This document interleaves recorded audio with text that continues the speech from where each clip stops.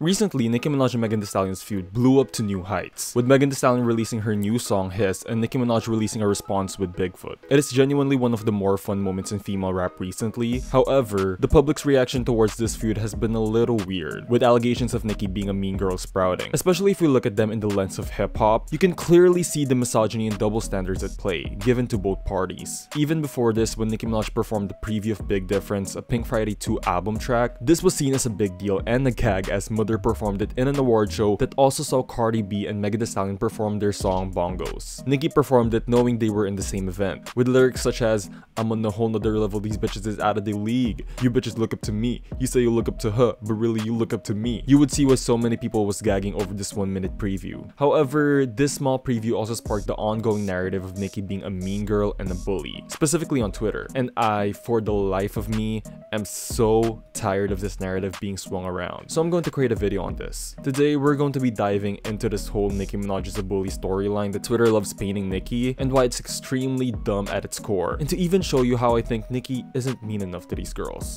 Excuse me? I feel like we should look back at history first and take a quick lesson in hip-hop, because I feel like a lot of y'all forgot what hip-hop is at its core. Hip-hop as a genre was built on being braggadocious. It invites competition. It encourages you to be better than everyone else, having the best wordplay, the best chains, the best clothing, the best face, the best everything. Hip-hop has always been known for its competitive nature. Artists frequently engage in lyrical battles and verbal sparring. It's part of the genre's DNA to boast, brag, and assert dominance. Having beef with a fellow rapper has been part of the genre for such a long time. Nas and Jay-Z, Drake and Pusha T, Tupac and Biggie, Meek Mill and Drake. Hip-hop seems to be a cow the way it produces so much beef within all of them. Especially hip-hop at the time when Nicki was growing up. Everyone was rapping about being the best and they were dissing people left and right. And even more so for female rap. I don't understand why people are acting like Nicki is the first female rapper to diss anyone. Lil Kim versus Foxy Brown's beef literally led to a gunfight that resulted to Kim going to jail. In fact, the person they say led to Nicki's karma, Lil Kim, had more beef than Nicki Minaj herself. Or did everyone forget her beef with Eve and Remy Ma, the person she will one day collaborate with to later diss Nicki Minaj? Lil Kim even made fun of Foxy Brown's hearing loss for a time. If we really look at it and then compare a lot of hip-hop's history with what Nicki is doing right now to these girls, you can see that Nicki Minaj's actions are extremely tame. The thing with hip-hop is that it's a largely male-dominated industry. While these same behaviors of beefing are celebrated in male rappers, somehow female rappers get scrutiny for it. Female rappers are expected to navigate this difficult terrain of expectations and stereotypes. You must balance everything out, otherwise you're labeled as someone who's too nice or too much of a bitch or a bully. Male rappers who engage in rivalries or beefs are often seen as competitive, while female rappers like Nicki who have beef are labeled as bullies for the same behavior. But then, if female rappers create songs other than beefing, for example about their sexuality, people say they're too sexual and have no substance. But when female rappers create songs with topics outside of these things, it doesn't sell. This highlights a clear double standard in how we perceive and criticize rappers based on their gender. A concept that grew from this double standard is called female rap unity. Female rap unity expects female rappers to be best friends and all about the sisterhood and supporting each other and uplifting each other, blah blah blah, while still fulfilling their expectations of what a rapper is. Someone who's competitive, someone who's tough, someone who's rough. This concept supposedly encourages female rappers to unite against the patriarchal nature of male rap. However, in my observation, it seems now to be used more as a tool used against female rappers to keep them in control, to keep them the way they want them to be complicit to the standards they've set, and they use it against female rappers who don't follow these standards of being too nice, i.e. Nicki Minaj. They compare how old female rap used to be more unified in their friendships, when in reality they still fought a lot in between those circles. Social media played a part in exposing a lot of these female rap fake friendships. People overanalyze why certain people unfollowed someone on Instagram, creating instant beef when there really isn't one. Where old female rappers were able to keep their beefs discreet, only being able to express their disdain in raps and interviews, nowadays it seems like social media is the way to let someone know that you have beef with them. In fact, Nicki is probably one of the few female rappers that's still relevant and is able to put a diss on their raps and let it have a punch. Other female rappers try, but it doesn't have the same impact. Stan Twitter also plays a big part here. A community that hyper-analyzes every single action created by these mostly female artists that they stan or hate to use later on as fuel or ammunition in their own fan wars. Stan Twitter right now is a byproduct of the misogyny that female artists in general receive. First from the media back before social media, and now it has migrated into the voices of people through sites like Twitter or X, so I don't want to necessarily blame them for the double standards that female artists like Nicki face. Because there is a side of Stan Twitter that genuinely appreciates the artists they stan, but that side has been overshadowed by the fact that the other side of Stan Twitter has grown and is toxic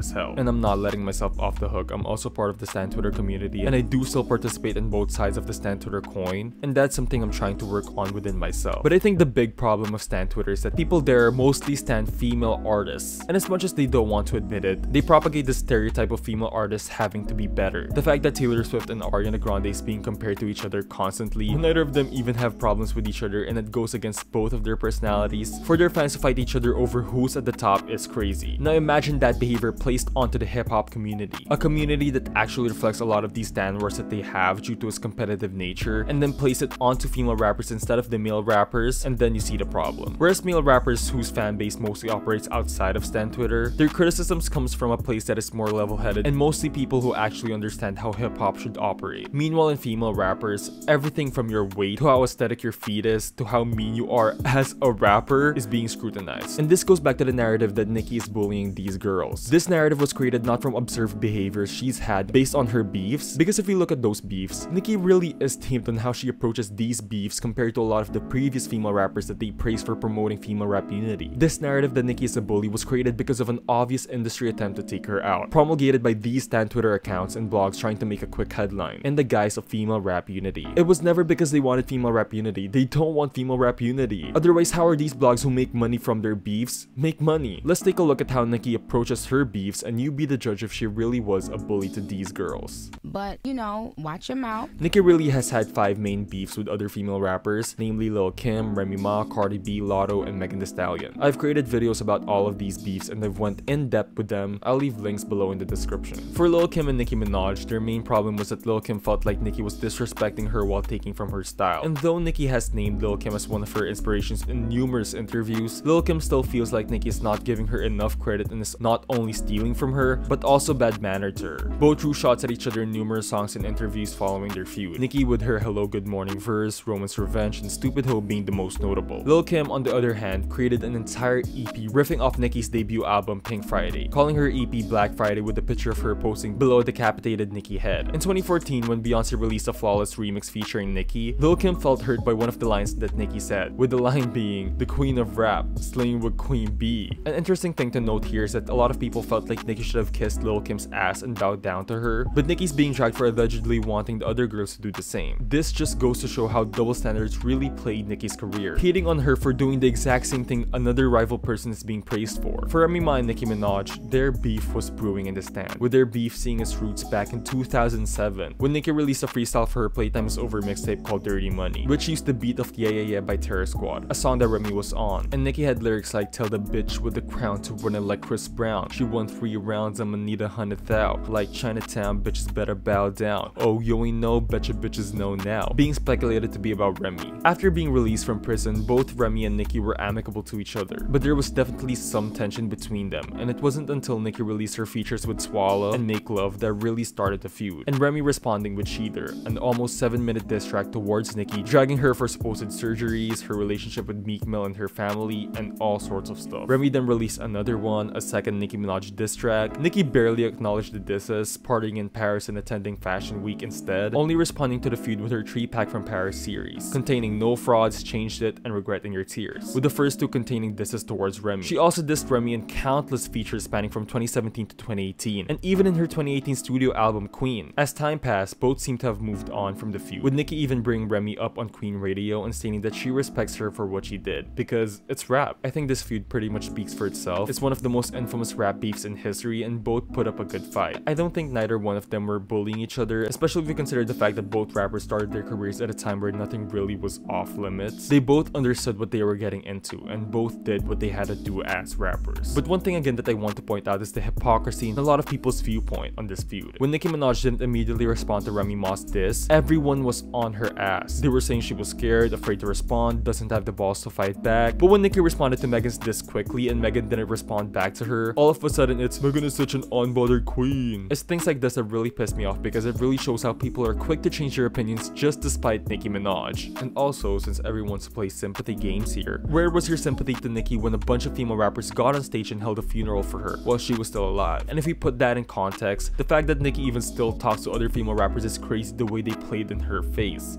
With Nicki and Cardi, though Nicki and Cardi were in the same song for Motorsport and both seemed friendly at each other, it all quickly went to smoke when Cardi B tried to physically attack attacked Nicki Minaj over Nicki allegedly liking some tweets about Cardi's child, which has never been proven by the way. Their feud has been documented to death, and if you guys want to know the full story, I have a video all about that. But the thing about this feud is that this feud is so tired at this point, and it's not because these two are successful women, we shouldn't pit them against each other, female rap unity, but more so the fact that this really isn't a fair fight, because Cardi can't rap, especially if you compare her to Nicki Minaj. Their subtweets is just not as entertaining as a rap beef. Maybe it is as a stand Twitter feud or drama. As those, yeah sure, it's fun to watch sometimes, but as a rap beef, it's just not it. Nicki was dragging Cardi left and right, and Cardi just can't fight Nicki at all skills wise, and everyone knows that. I think with this, you really can't say Nicki was bullying Cardi when Cardi physically tried to attack her, and when she tried to justify why she did it, she talked about endorsements and turning down features. And here again, where was the sympathy towards Nicki when someone tried to attack her, at a high-class event at that? It became so ridiculous to the point that people were mad at Nicki for letting her bodyguards do their job and defend her. Like, y'all must have Nicki confused with the girls and baddies. She's not a reality TV star like Cardi was. She's a rapper. That's where the fight should be. You guys didn't care that Cardi was throwing shoes at Nicki, or the fact that she really didn't have any justifiable reason to even do that. Y'all just hated Nicki so much that you let that slide. In Lotto's case, there was a big fight between them and Nicki at Twitter over the Grammys, and Nicki using Lotto's song Big Energy as an example of Super Freaky Girl being moved to the pop category when it is undeniably rap. Lotto agreed with Nicki, but only privately, and Nicki exposed her on Twitter. Lotto and Nicki then went on to exchange blows on Twitter, which eventually led into songs. Red Ruby the Sleeves by Nicki Minaj contained some disses towards Lotto, but Falling For You was really where she went on Lotto's ass. I mean, Lotto,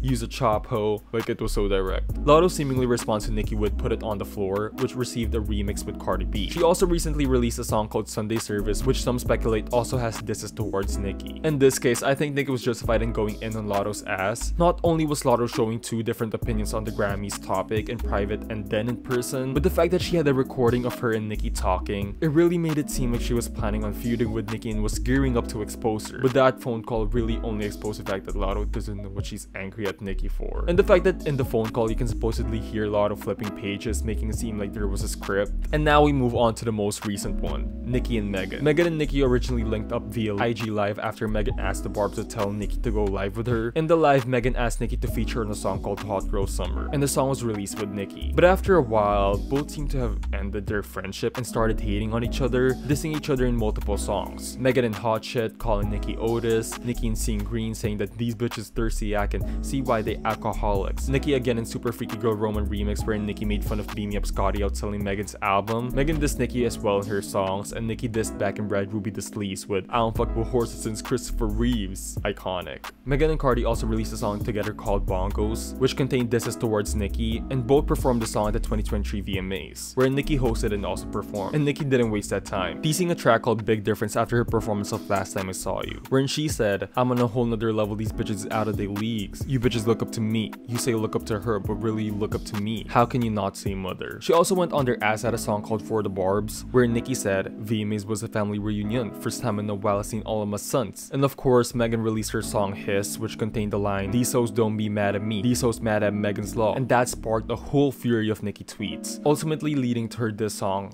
Bigfoot. I think a big reason as to why people see Nicki as the bully in this beef is, 1, people infantilize Megan and treat her like a child even though she's a full-grown adult and a rapper who understands what the hip-hop culture is, and 2nd, people just don't listen to Megan that much to know the disses she's been throwing. And the fact that she's an equal participant on this feud as Nicki is, I really gave a lot of opinions on my last video, so go watch that. But what I really want to bring home here is that every single female rap beef Nicki has, these female rappers were an equal participant as Nicki is. And that brings me to my last part of this video. I rise. I rise. So we've come this far into the video, and I hope everyone at least now understands that Nicki Minaj is not a bully. And if you still think that, I think your problem is more related with misogyny than anything else. All of Nicki's feuds really were not one-sided by Nicki. Every single female rapper that Nicki has ever had a fight with, both were throwing shots at each other and moving equally. I think people calling Nicki Minaj a bully does such a disservice to the female rappers she's feuded with. Because if we use Nas and Jay-Z's feud with each other as a hypothetical, if Jay-Z disses Nas and people call him a bully, how do you think that reflects on Nas? You guys guys are indirectly saying Nas can fight Jay-Z and he's a victim. That's what you guys are doing, consciously or not. By calling Nicki Minaj a bully, you're also telling these other girls that they don't have what it takes to fight Nicki. Rap is a sport. If a boxer gets in the ring with a 7-year-old, yeah, that's bullying. But if a boxer fights another boxer, then that's just a game. And rap beefs and all of this is really just a game, a part of the sport of rap. You guys make these female rappers seem like they can't put on a match with Nicki every time you guys call her a bully or a mean girl. And I think the real reason why people do this is because you guys need a narrative of the underdog taking on the big guy and winning. But the sad truth for you guys is Nicki always wins at the end. She may not win every battle, but she always wins the war. Look at her previous supposed enemies.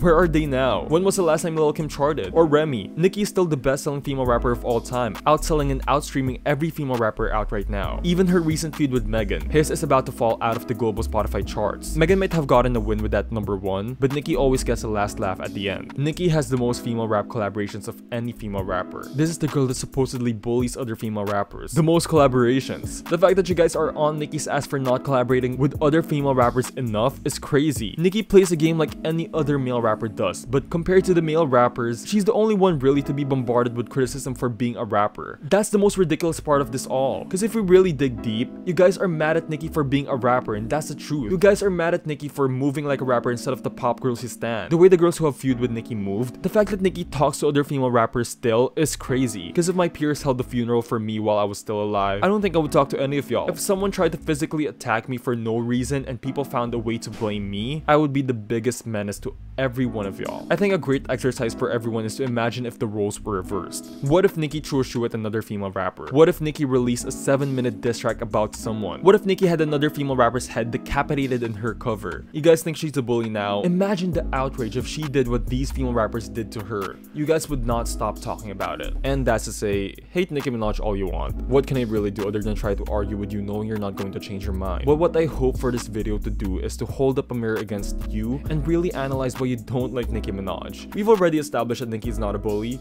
so why do you really hate her? Is it really because of a justifiable reason or internalized misogyny at play? You be the judge of that, and hopefully this also makes you look at other female artists in general differently.